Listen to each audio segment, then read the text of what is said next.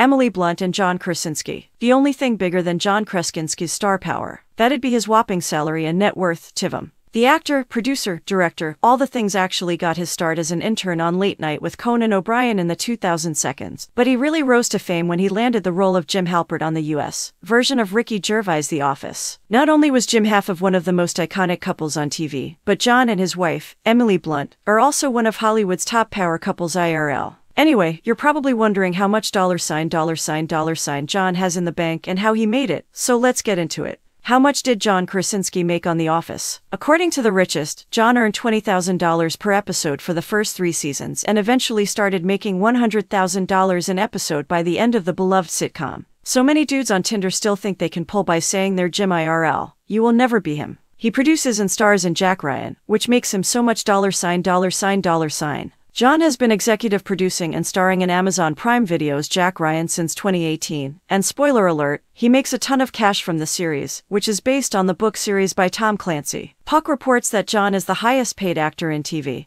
whose acting fee is believed to reach, or even top, $2 million an episode on the Amazon series just concluded 8-episode 3rd season. If the math is mathing, that means he's likely made $60 million from the series alone. Casual. He's also been in a couple of projects. Aside from Jack Ryan, John has starred in, produced, and directed a couple of film and TV projects, including The Haulers, A Quiet Place, and A Quiet Place, Part 2. The blockbuster hit and its sequel raked in $341 million and $297.4 million at the box office, respectively. The films were so successful that John directed a prequel starring Lupita Nyong'o and Joseph Quinn. Most recently, he's directing If, a cute movie that follows a young girl who can see people's imaginary friends. In other words, he's very much staying in his bag. In 2022, John lent his voice to the animated flick DC Super Pets, where he played Superman, lol. Also, thought I should mention that John co-created Lip Sync Battle, which started as a segment on Late Night with Jimmy Fallon and eventually became its standalone celebrity competition show featuring this iconic performance. And even started his own web series, which was recently sold for millions. During the COVID-19 pandemic, John created a YouTube series called Some Good News, where he'd share wholesome headlines during a time filled with high stress